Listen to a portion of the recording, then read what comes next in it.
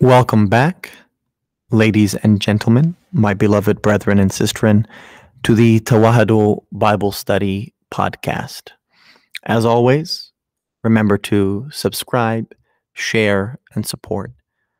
You may subscribe wherever you are hearing this from, hopefully with ears that hear, be it YouTube, Transistor, Anchor, Google, Spotify, Wazata.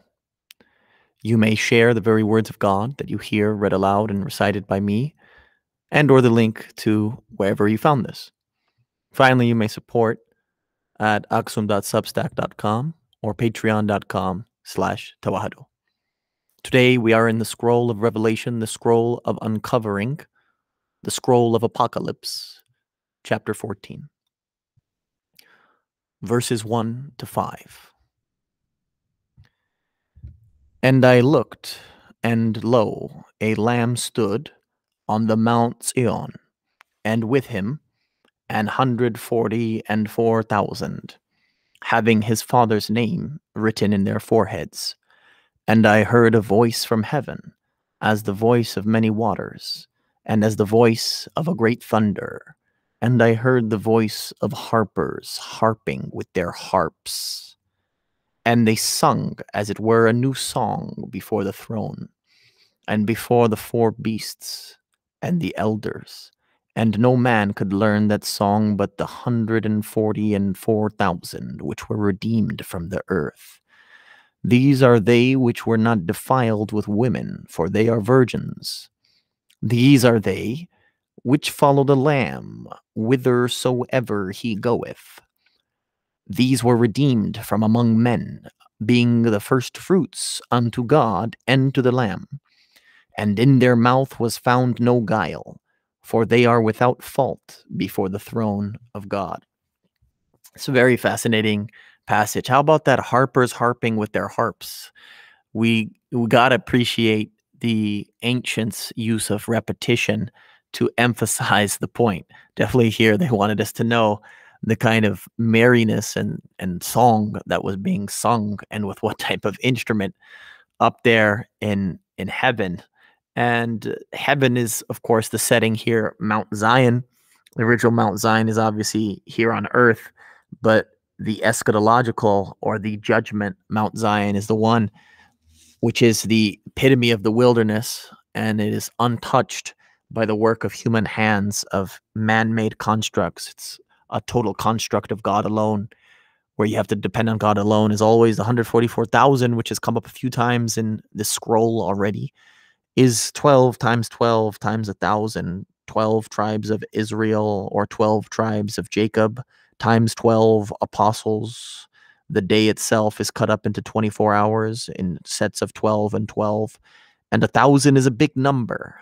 Not an exact number, but a big number. And so a whole lot of them plays on this idea of sexual immorality. And it's interesting, a lot of times nowadays people want to refer only to certain women as virgins and not men, but here it's referring to men as virgins, which is a rarity. And what's interesting is that it's all functional in the sense of the name, which is the presence of the Father and the Son, are here, and the virginity that is represented by those who are united to the name or the presence of the Father and the Son is that they are the opposite of those who commit adultery with other gods than the God of Scripture, those spoken about in the scroll of Hosea and the scroll of Ezekiel.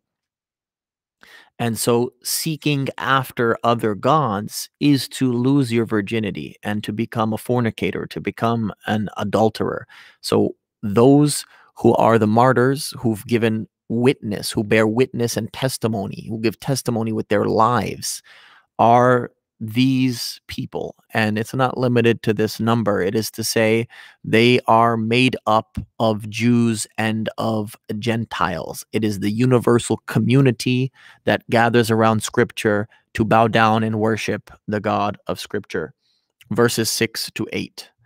And I saw another angel fly in the midst of heaven, having the everlasting gospel to preach unto them that dwell on the earth, and to every nation and kindred and tongue and people, saying with a loud voice, Fear God and give glory to him, for the hour of his judgment is come, and worship him that made heaven and earth and the sea and the fountains of waters. And there followed another angel saying, Babylon is fallen, that great city, because she made all nations drink of the wine of the wrath of her fornication. Here is that point I was making earlier about the sexual morality. First, the good news is for all the tribes, all the nations, all the kindred, the totality of human kind. And if we find aliens to preach to and herald to, then it's for them to. Babylon, as we learned from the Petrine epistles, is Rome at the time, but could functionally be America or Ethiopia or wherever it is that you are, if it is fallen and seeking after other gods, and thus subject to the wine of the wrath that will be coming through the nostrils of the Lord, through his judgment of those who seek out other teachings, because there's only one God and one teaching. Verses 9 to 11. And the third messenger followed them, saying with a loud voice, If any man worship the beast and his image, and receive his mark in his forehead or in his hand, the same shall drink of the wine of the wrath of God, which is poured out without mixture into the cup of his indignation, and he shall be tormented with fire and brimstone in the presence of the holy angels and in the presence of the Lamb. And the smoke of their torment ascendeth up forever and ever, and they have no rest day nor night who worship the beast and his image, and whosoever receiveth the mark of his name. Whether it is the Cappadocian fathers, whether it is Isaac of Nineveh, or whether it is David Bentley Hart, the error of apocastasis, the error of saying that you are trying to guarantee that all will be saved, whether it comes from selfish interest or not, is patently proved false by Scripture. Scripture here says there will be judgment of these people who follow and worship the beast and its image. We talked about the dragon being the devil and Satan, and the beast being a stand-in for Nero and everyone who's functionally like the Emperor Nero, and persecuting the church, in worshiping him and his actions, the giant, violent, oppressive state. Woe to those people. It doesn't say it's going to be sugar and rainbows for those people. Instead, it says that their torment ascendeth up forever and ever, and they have no rest day nor night. That doesn't sound pleasant. It doesn't sound hunky-dory. It doesn't sound the way people want it to sound. There's judgment for the beast, and there's judgment for the beast's image, and there's judgment for the worshipers of the beast and the beast's image. And so avoid that judgment. Be one of the 144,000. Give witness and testimony to the Lord, who is the paradoxical lamb and shepherd. Verses 12 to the end.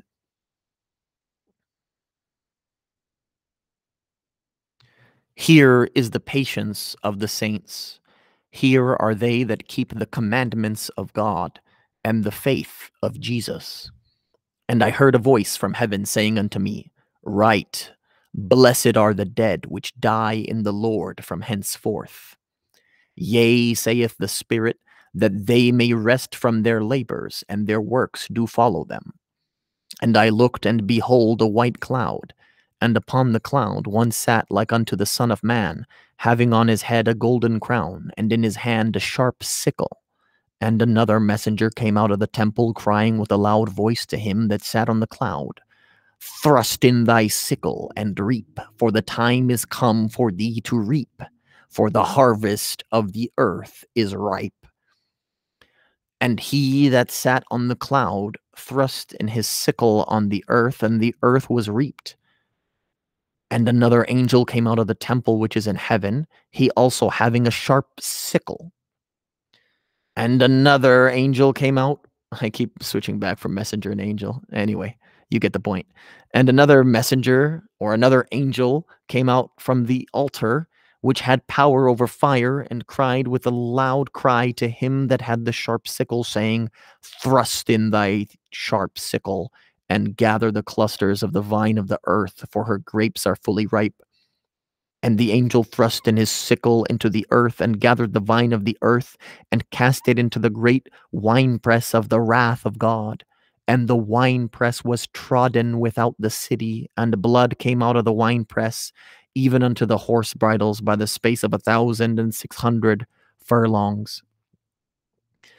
The patient endurance of the saints resembles and reflects the long suffering, the graciousness, the mercy, the loyal love, the loving kindness, the zealous goodness of the Lord. And I love that the blessing is given to those who die in the Lord. In other words, those who fall asleep with the Lord. This is a total encouragement to the martyrs and a woe of judgment to those who need to watch out for the crown and the sickle. The sickle is, of course, a farming implement that we've seen in the Scream movies and that we've seen in zombie movies, can be used effectively against the human being as well, or the humanoids as well. And so we need to beware. The sickle is a very sharp farmer's instrument that pretty much looks like a small scythe. So watch out for the scythe, watch out for the sickle, and be like the martyrs. And if you're one of them, do not lose hope, but give glory to God for all of those who have fallen asleep with him, and pray that if you don't get that blessing, at least you take some step along the path and keep walking and walking and walking until he judges all those who've ever lived and all those who've ever died.